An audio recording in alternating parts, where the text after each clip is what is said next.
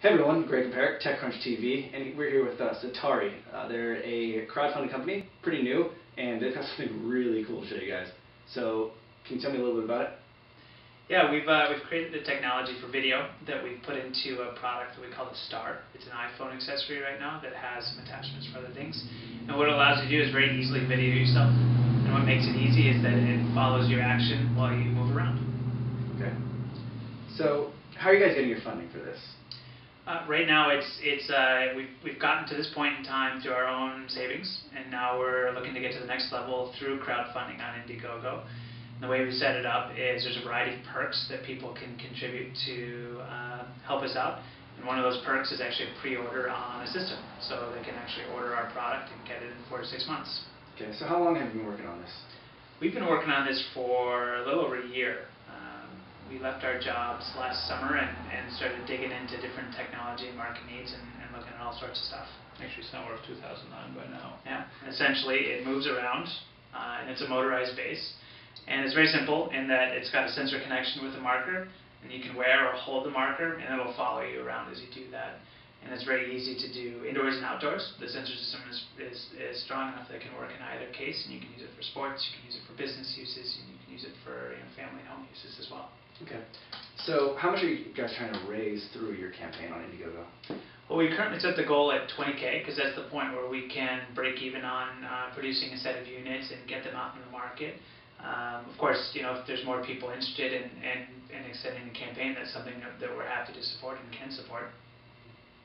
So, why did you go with Indiegogo instead of Kickstarter or one of the other options? Well, so we first of all we noticed some of the successes recently that had come out on crowdfunding, and so we thought, hey, maybe this would be a good idea for our product, and we started testing the waters by talking to the various options. And the Indiegogo team just blew us away, and were incredibly supportive and guided us to set up our product to be successful. And so it was a very easy choice for them. We picked them over the other options because their funding team is great, and we just think they're a wonderful company. It was also great that they're local in San Francisco, so it was easy to communicate with them, easy to meet up and get some great pointers on what we should do and how we should do things right and what not to do. So, kind of bring in the works-like prototype over here? One of the works-like prototypes, yeah. So, can you explain kind of what we're looking at? Well, so this is one that's been set up to work with a flip, and our system will currently work with an iPhone 4, and then it'll have an accessory to work with any tripod mountable camera system under 6 ounces, so that includes flips, Kodaks, GoPros, Contours, and things like that. But basically, this one is a flip version, and what you see here is a sensor system, which is where our technology comes in, and then that's connected to a robotic servo that's in this box, and some off-the-shelf electronics that we have yet to miniaturize yet that are in this space, and then some batteries. So we basically, to demonstrate function, just taken a bunch of off-the-shelf stuff to the best of our abilities, put it together in this box, and then designed a minimum set of custom things to get us to this point in time. Okay. So, but we've also done quite a bit of optimization on the stuff that's custom too, because it's not exactly an easy problem to get this to track reliably or to track within different environments. So there's been quite a bit of work that went into that. Right. So I've actually got my iPhone hooked up to one of the works-like prototypes over there, and I showed up and they were like, hey, why don't you just go ahead and throw it on there, we'll do it for alternate cuts. And so that's what we've done. So if he hands me the marker over here, it should follow me. And if I were to hand it back, follow him right back. When you guys hit that $20,000 mark on Indiegogo, where do you go from there? Like, where are you at in getting it from this to the looks like? Mm-hmm. And what's the next step? Well, the next step is really to start the packaging exercise. And so we both have a bunch of work. So my background's in mechanical engineering and industrial design. Vlad's is in electrical engineering and software. And so we basically have to start the process of taking the looks-like model and wrapping that form around the things that we create. So I create mechanical parts, Vlad will create the electronic parts. We've got a few other supporters that will help us with the industrial design and software elements to bring it all into one product. Mm-hmm. So basically the process ahead will be, we'll do a next prototype where we produce about 3 to 5 of those. To help us kind of work out the bugs of getting everything into one small form factor. We're actually sharing some of those as premium perks on our campaign. And then from the lessons we learn out of that and fixing all the bugs, we're going to be launching our volume order to ship all of the units out to our supporters. Okay, what's the end goal? When you guys have you got them out, are you going to try and get to the Best Buy? Are you guys going to try and mainly sell it through independently, or? Mm-hmm. What we're going to do is we're going to start distributing online to start with. Mm-hmm.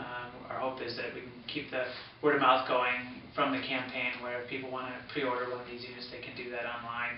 And then as we get some scale and get some momentum, start tackling some of the retail channels so that we can do that in a cost-effective way from a business standpoint. Okay. One of the reasons we're doing the campaign is we really want to hear the feedback of how people are either using it or perceiving to using it. And once we get the systems out to the people who pre-order, they are basically going to be our partners in giving us feedback, telling us what they like, what they don't like. We're going to take all of that feedback, all of the great information, and build it into the next units. Okay. And the spirit with which we're approaching this is that, yeah, we've got some ideas on how people might use this, but getting out to a wider audience, getting that feedback makes our design a lot better. And what you'll see if you look back at the history of communication on our campaign, even, we've already incorporated some of the early feedback we got from users, and we really see that as a sign of how we're going to proceed moving forward, because we really want to be proactive in identifying how people might use it and addressing it with improvements and features as we go. Sure. What's some of the feedback you got so far? Yeah, one of the elements that came up very early is that we weren't supporting a landscape mode, and so something that was actually very easy from a design standpoint to address was to roll in a design change and put landscape in there, because I think it really appeals to the people that are looking to produce more professional looking video and have the right aspect ratio. Okay. That was one of them. Another major one, not surprisingly, is the why are we supporting iPhone only, and where the Android support and the BlackBerry support and kind of all the variety of other smartphone support. And it's a great question, and it's not that we're discriminating against the Android phones, but it is a little bit more of a difficult challenge for us, because Android phones are all different sizes, shapes, thicknesses, and the way we're holding the phone right now is a physical interface. It's actually fit around iPhone 4 or iPod Touch. In the future, we're definitely, beyond this campaign, we definitely are thinking about how to create a really nice compact design to support every phone out there. Mm-hmm. So what's the goal for the price point? Long term, it's really volume dependent. So we right now we're offering for $200 a pre-order on the system. When we get to our commercial version, it's going to be between $150 and $200. But really, we see in a couple of years being able to get to about a $99 price point for the product, and that's based on some engineering investment as well as the cost reduction you get as your volume goes up. So is there anybody else doing this right now? I haven't seen anything like this before. No, right now we haven't seen anybody else either. There's a couple of benchmarks from 15 to 20 years ago, but those companies have since passed, and so we're the only ones really tackling this need space, and hopefully we can come to be the leader in that space. Okay. So how does it actually work? How is it tracking the tracker? It's there's a primary solution, and then there's a couple of auxiliary solutions, and the primary one is an optical solution. Mm-hmm. And then the other stuff is a little bit more of a secret sauce that we can't talk about right now. But basically, that's you see in the video that as long as the base unit can see the marker, you have really strong tracking there, and that's based on that optical solution that we perfected at this point in time. All right. Yeah. So what's the angle? Like, how far can it go from one side to the other? Right now we get 180 degrees range of motion, okay, and the sensor will pick you up within a 45-degree field of view if it's not focused on you at that point. Okay. So if I were to take the marker? So I'll just turn it on and kind of point it this way, turn it off. There's a little white switch. If you turn it back on, okay, there's a 45 angle where it picks you up. Okay, very cool. But if I were to move over here, it should keep going all the way over until 180. All right. I'm not going to go over 180 because it'll probably get a nice shot of my other camera, but that's very cool. It's what's really fun to do is to set up two of these at once and watch them follow you. It looks like photographers at a tennis match. I think the other thing is people ask us once in a while, like, can it support multiple cameras, multiple markers, and things like that. All of those things we're thinking about and have some ideas and actually have some interesting prototypes. But it's a little bit further off. Mm-hmm. So why did you guys make the decision to go with crowdfunding over more traditional funding type?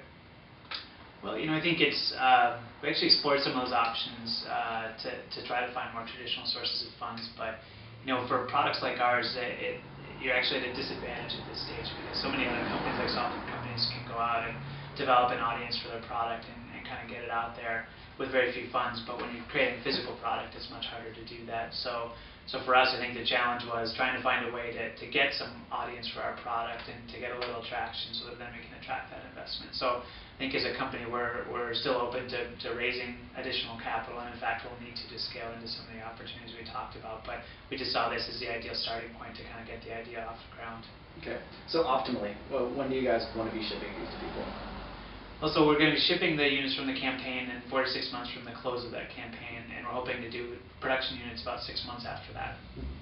Okay. So hopefully by next CES you're seeing live manufactured retail units.